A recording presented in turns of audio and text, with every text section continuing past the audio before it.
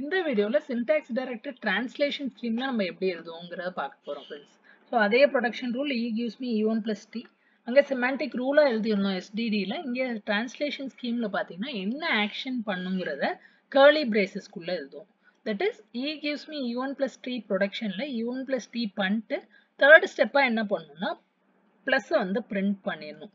So curly braces குள்ள நம்ம என்ன எழுதுவோம்? நமக்கு என்ன action தேவையோ அந்த action வந்து curly braces குள்ள எழுதுவோம். அது point number 1. Second point என்ன அப்படின்னா action can be placed at any point in RHS. At any place in RHS. நம்ம தேவைக்கு ஏத்த மாதிரி இந்த எக்ஸாம்பிள்ல என் ஆக்ஷன் கடைசியா இருக்கணும்னு இருக்கு. இதே வந்து வேற ஏதோ ஒரு எக்ஸாம்பிள் இருக்குன்னு வச்சுக்கோங்களேன். A gives me B, இங்கே curly bracesல ஏதோ ஒரு ஆக்ஷன், இங்கே C. இந்த மாதிரியும் எழுதலாம். இல்ல எனக்கு தேவைப்படுது curly braces first வரணும், அதுக்கப்புறம் B, C வரணும்னா இதுவும் allowed. So second point நம்ம என்ன சொல்றோம்?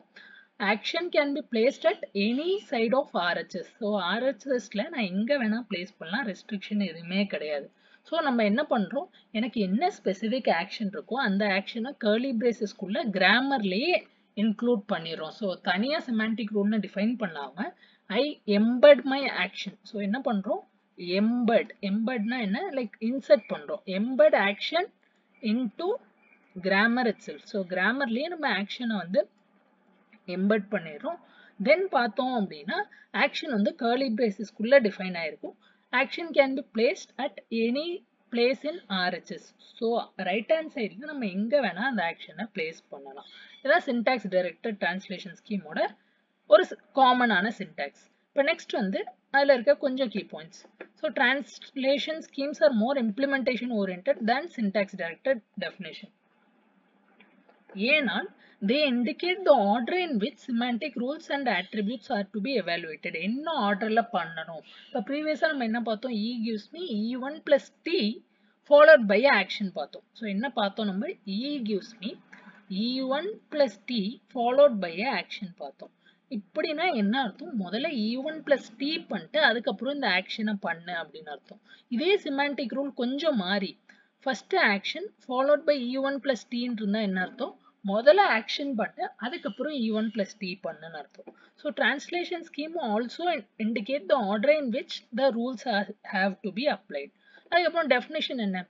நான் சொன்ன விஷயம் தான். So translation scheme is nothing but a CFG in which attributes are associated with grammar symbols and semantic actions are enclosed between braces. So curly braces குள்ள நம்ம actions எழுதிரும். அதை right hand side of productionல use பண்ணும். இப்போ ஒரு சிம்பிளான example பார்க்கலாம்.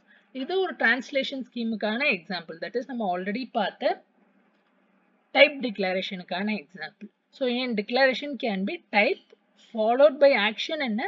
ஏன் L dot in is equivalent to T dot type followed by capital L. Again my T என்னவா இருக்கலாம்? So நம்ம இதான் இப்போதானே friends பார்த்தோம். Declaration can be nothing but T, that is type followed by list of identifiers. Then L ஓட inherited value பார்த்தீங்கன்னா T ஓட type என்னவோ அதான் என்னோட L ஓட inherited type. இதை தான் நம்ம டீட்டெயில்டா பார்த்தோம். அதே வந்து இங்க translation schemeல அவங்க எப்படி பண்ணியிருக்காங்க அப்படின்னு. ஸோ இங்க எக்ஸாம்பிள்ல நம்ம என்ன பார்க்க போறோம் அப்படின்னா ஒரு parse tree நம்ம எப்படி கன்ஸ்ட்ரக்ட் பண்றோம். இப்போ எக்ஸாம்பிளுக்கு என்கிட்ட real of ID1, ID2, ID3 அப்படின்னு இருக்குன்னா இதுக்கு நம்ம parse tree, annotated parse tree எப்படி கன்ஸ்ட்ரக்ட் பண்ண போறோம் அப்படின்னு. ஸோ ஃபர்ஸ்ட் ஸ்டெப் நான் என்ன பண்றேன்? எப்போதும் ஸ்டார்ட் சிம்பிள்ல ஸ்டார்ட் பண்ணுவோம். ஸ்டார்ட் சிம்பிள் என்ன? D. So D gives me T. அதுக்கப்புறம் இதை வந்து நான் ஆக்ஷன் 1 வச்சுக்கிறேன். ஷார்ட்டா எழுத இது என்னோட ஆக்ஷன் 1, இது என்னோட ஆக்ஷன் 2, இது என்னோட ஆக்ஷன் 3, இது ஆக்ஷன் 4, இது ஆக்ஷன் 5, இது ஆக்ஷன் 6. டைம் சேவ் பண்றதுக்காட்டி நான் ஷார்ட்டா எழுத போறேன். So D gives me T action 1 L. So D gives me T action 1 L. இப்போ நெக்ஸ்ட் எனக்கு என்ன வேணும்? ஃபர்ஸ்ட் ரியல்ல தான் ஸ்டார்ட் ஆகுது. அப்போ Tக்கு பதிலா என்ன வேணும்? ரியல் தான் வேணும். அப்போ Tக்கு பதிலா என்ன வேணும்? நமக்கு ரியல் தான் வேணும். ஏன்னா நம்மளோட நீட் வந்து ரியல்ல இருந்து ஸ்டார்ட் ஆகுது. ஸோ Tக்கு பதிலா நான் என்ன சப்ஸ்டியூட் பண்றேன்? ரியல். அது கூட என்ன இருக்கு? ரியல் கூட ஆக்ஷன் 3 இருக்கு. ஸோ இந்த இன்புட்ல நம்ம ரியல் பார்த்தாச்சு. இப்போ நெக்ஸ்ட் எனக்கு என்ன வேணும், ID1 வேணும்.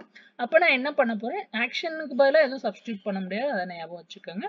வெறும் வேரியபிள்ஸுக்கு பதிலாக மட்டும்தான் சப்ஸ்டியூட் பண்ணலாம். இப்போ எல்லுக்கு பதிலாக சப்ஸ்டியூட் பண்ணலாம். இப்போ எனக்கு மல்டிபிள் ஐடிஸ் வேணும். அப்போ நான் எல்லுக்கு பதிலாக இந்த ஐடி சப்ஸ்டியூட் பண்ணேன்னா ஒரு சிங்கிள் ஐடியோட முடிஞ்சு போயிடும். ஆனால் எனக்கு 3 ஐடி வேணும். அதனால எல்லுக்கு பதிலாக இந்த ப்ரொடக்ஷன் ரூல் சப்ஸ்டியூட் பண்ண போறேன்.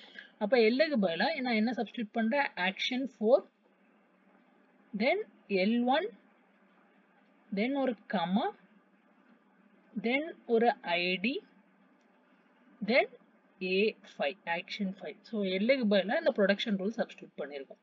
அகெயின் L1க்கு பதிலாக என்ன சப்ஸ்டியூட் பண்ணலாம், நம்ம ஒரு ரியல் பார்த்துட்டோம். இப்போ எனக்கு என்ன வேணும், 3 ஐடி வேணும். 3 ஐடியில் ஒரு ஐடி இங்கே வந்துச்சு. அப்போ இன்னும் 2 ஐடி வேணும். அகெயின் என்ன பண்ண போறேன், எல்லுக்கு பதிலாக இதே ப்ரொடக்ஷன் ரூல் சப்ஸ்டியூட் பண்ண போறேன். L1க்கு பதிலாக அதே ப்ரொடக்ஷன் ரூல், L1க்கு பதிலாக எல்லுக்கு பதிலாக L1 சப்ஸ்டியூட் பண்ணலாம். L1 வந்து ஜஸ்ட் ஒரு டிஃபரன்ஷியேஷனுக்காண்டி நம்ம எழுதி வச்சிருக்கோம், அவ்வளோதான். ஸோ எல்லுக்கு பதிலாக நம்ம என்ன சப்ஸ்டியூட் பண்ணுறோம், A4, again L1, comma ID A5. இப்போ அகெயின் எல் இருக்கு. இந்த எல்லுக்கு பதிலாக என்ன சப்ஸ்டியூட் பண்ணணும், நம்ம 2 ஐடி பார்த்தாச்சு. அப்போ இன்னும் எனக்கு ஒரு ஐடி தான் தேவை. இப்போ ஸ்ட்ரெயிட்டாக இந்த ப்ரொடக்ஷன் ரூல் நம்ம சப்ஸ்டியூட் பண்ணிடலாம். ஸோ எல்லுக்கு பதிலாக ஐடி A6. ஓகே, இப்போ நமக்கு என்ன தேவையோ அது நமக்கு கிடைச்சிச்சு. ஜஸ்ட் இதை நான் ரீநேம் பண்ணிக்கிறேன். ஸோ இது வந்து என்னோட ID1, இது ID2, இது என்னோட ID3. ஏன்னா நம்ம லெஃப்ட் மோஸ்ட்ல சப்ஸ்டியூட் பண்ணிக்கிட்டே வந்துருக்கோம். Top to down left most derivation பண்ணியிருக்கோம். ஸோ இப்போ இதை பார்ஸ் பண்ணி எனக்கு இந்த ஸ்ட்ரிங் வர வைக்க நான் என்ன பண்ணணும் அப்படின்னு பார்த்தீங்கன்னா, ரொம்ப ரொம்ப சிம்பிளான விஷயம். இந்த டயக்ராமில் காட்டுறதோட இதே டயக்ராம் புக்கில் இருக்குது. அந்த டயக்ராம் நான் இங்கே கீழே பேஸ்ட் பண்ணியிருக்கேன், நான் இதில் காட்டுறேன். ஸோ நமக்கு என்ன தேவை, real of ID1, ID2, ID3 தேவை. அப்போ இதை என்ன ஆர்டரில் பாஸ் பண்ணணும், அப்போ ரூட்லேருந்து ஸ்டார்ட் பண்ணுங்கள். ரூட்லேருந்து ஸ்டார்ட் பண்ணி போயிட்டே இருங்க, டெர்மினல் வந்துருச்சு, நிப்பாட்டிடுங்க. ஸோ ரியல் பார்த்தாச்சு. நெக்ஸ்ட் திரும்ப உள்ளே போங்க, வெளியே வாங்க. ஸோ வெளியே வந்தால் நம்ம என்ன பண்ணுறோம், ஒன்றும் டி டாட் டைப் வந்து ரியல்னு செட் பண்ணிடுறோம். அகெயின் திரும்ப வெளியே வரோம், திரும்ப உள்ளே போகிறோம். இங்கே என்ன ஆக்ஷன் பண்ணுமோ அந்த ஆக்ஷன், தட் இஸ் எல்லோட டைப் என்ன செட் பண்ணுறோம், எல்லோட இன்ஹெரிட்டட் டைப் வந்து D dot type, that is ரியல்னு choose பண்ணிடுறோம். ஸோ இங்கே எல்லோட இன்ஹெரிட்டட் டைப் என்ன ஆகும்னு பார்த்தீங்கன்னா ரியல்னு ஆகிடும். திரும்ப ஃபர்தராக போகிறோம், இந்த சைட் போயிட்டு அப்படியே வரோம் வந்து அகெயின் போயிட்டே இருங்க. உள்ளே போயிட்டு வெளியே வாங்க. அப்படியே வந்துக்கிட்டே இருந்தோம்னா வெறும் டெர்மினல் கிட்ட மட்டும் நிப்பாட்டுங்க, மற்றபடி எங்கேயும் நிப்பாட்ட வேண்டிய தேவையில்லை. உள்ளே போயிட்டு அகெயின் வெளியே வந்தோம் அப்படின்னா ID1. ஸோ ID1 பார்த்தாச்சு. நெக்ஸ்ட் அடிஷ்னலாக திரும்ப வெளியே வரோம். இந்த இடத்துல என்ன நடக்கும் அப்படின்னு பார்த்தீங்கன்னா, இந்த டைப் வந்து ஆட் ஆகிடும், அந்த ஃபங்க்ஷன் காலாக ஆட் ஆகிடும். தென் அகெயின் உள்ளே போகிறோம், கமா வருது. நெக்ஸ்ட் கமா பிரிண்ட் பண்ணிடுறோம். ஸோ கமா பார்த்தாச்சு. தென் ID2வும் பார்த்தாச்சு. அகெயின் இதுக்குள்ளே போனோம். நெக்ஸ்ட் வெளியே வந்துட்டு திரும்ப சுற்றிட்டு திரும்ப கமா பார்த்துட்டோம். திரும்ப உள்ளே போகிறோம், வந்தோம். ID3யும் பார்த்துட்டோம். தென் இங்கே ஆட் பண்ணிடணும். ஸோ நமக்கு தேவையான ஸ்ட்ரிங் ஃபுல்லாக நம்ம பார்த்துட்டோம். ஸோ இந்த கமாவும் பார்த்தாச்சு, இந்த ID3யும் பார்த்தாச்சு. தென் அடிஷ்னலாக இந்த ஆக்ஷனில் என்ன பண்ணணும்னா, என்ன இருக்கோ ஜஸ்ட் அதை மட்டும் ஒரு 2 லைன் எழுதிட்டிங்கன்னா போதும். இங்கே டி டாட் டைப் என்னன்னு செட் ஆகும், ரியல்னு செட் ஆகிடும். இந்த ஆக்ஷனுக்கு வரும்போது என்ன ஆகும், எல் டாட் இன்ஹெரிட்டட் டைப் வந்து டீயோட டைப் என்ன ரியல்னு இருந்துச்சு, அப்போ இதுவும் ரியல்னு செட் ஆகிடும். தென் L1ஓட இன்ஹெரிட்டட் டைப் எல்லோட இன்ஹெரிட்டட் டைப். அப்போ L1ஓட டைப் அகெயின் இங்கே வந்து எல்லோட இன்ஹெரிட்டட் டைப்னா என்ன, ரியல் எல்லாமே நமக்கு ரியல் தான். அதனால எல்லா இடத்துலையும் ரியல்னு செட் ஆகிடும். இங்கே வந்து ஆட் டைப் ஃபங்க்ஷன் மட்டும் கால் ஆகும்போது இது சிம்பிள் டேபிள் என்ட்ரி, இது வந்து என்னோட டேட்டா டைப். ஸோ இந்த பார்ஸ் ட்ரீ ட்ராவர்ஸ் பண்ணுறது என்ன ஆர்டர் ஃபாலோ பண்ணணும்னா டெப்த் ஃபர்ஸ்ட் ஆர்டர். ஸோ இதை தான் நம்ம டெப்த் ஃபர்ஸ்ட் ஆர்டர்னு சொல்லுவோம். இந்த ஆர்டரில் நம்ம ஆட்ரிபியூட்ஸை எவாலுவேட் பண்ணலாம் ஃப்ரெண்ட்ஸ். அவ்வளோதான். ஸோ இதில் ஏதாவது டவுட் இருந்தால் கமெண்ட் பண்ணுங்கள். வீடியோ பிடிச்சிருந்தா லைக் பண்ணிடுங்க. ஃப்ரெண்ட்ஸ் கூட ஷேர் பண்ணிடுங்க. நெக்ஸ்ட் வீடியோவில் பார்க்கலாம். Thanks, by.